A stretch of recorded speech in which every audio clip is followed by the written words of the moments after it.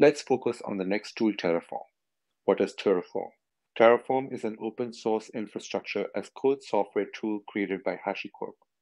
It allows users to define and provision infrastructure using a high-level configuration language known as HashiCorp Configuration Language (HCL) or optionally JSON YAML. By allowing infrastructure to be expressed as code, Terraform enables infrastructure management practices that are consistent, reproducible, and more efficient than traditional approaches. What to expect in the Terraform interview? For senior candidates, interviews focusing on Terraform often explore the candidate's depth of understanding regarding infrastructure as code (ISC) concepts, proficiency with Terraform syntax and features, and ability to design, manage, and troubleshoot infrastructure deployments. These discussions can cover a wide range of basic to advanced topics to gauge a candidate's expertise and experience with Terraform and its application in real-world scenarios. Basic understanding and setup. Candidates might be asked about Terraform's foundational principles, including its role in automating infrastructure deployment through code. Questions could cover Terraform's basic commands in it: plan, apply, destroy, the purpose of the Terraform state file, and how Terraform compares to other ISC tools like AWS CloudFormation or Ansible. Interviewers might also inquire about setting up and configuring Terraform, understanding provider plugins, and the significance of versioning in Terraform files. Terraform syntax and constructs. An in-depth discussion on Terraform's syntax and constructs helps interviewers assess a candidate's capability to write and interpret Terraform configurations. This includes understanding resources, data sources, variables, outputs, and modules.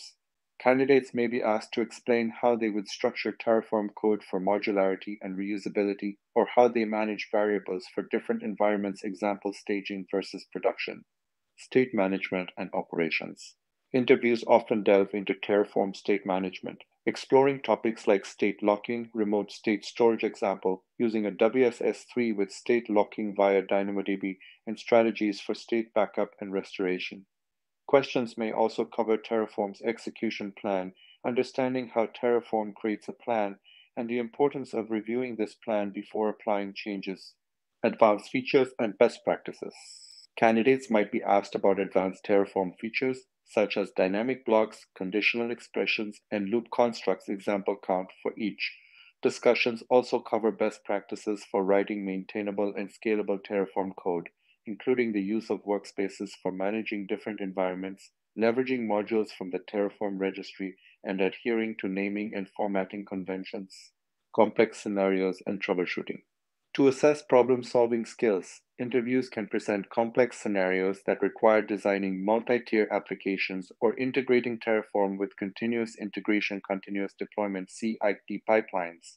Candidates might be asked how they approach debugging Terraform errors, managing dependencies between resources, or performing blue-green deployments with minimal downtime. Security and compliance. Given the critical importance of security and compliance, candidates may be questioned on how they use Terraform to enforce security best practices, manage sensitive data example using Terraform Vault Provider, and ensure compliance with organizational policies and industry standards.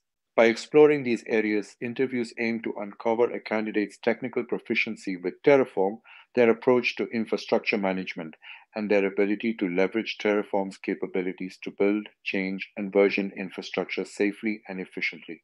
The discussions help identify candidates who are skilled in using Terraform and understand the best practices and strategies for successful infrastructure as code implementations. Thank you everyone for watching the video. If you liked it, please don't forget to subscribe to the channel. For more content like this, check out my book, Cracking the DevOps Interview. You can find the link in the description below.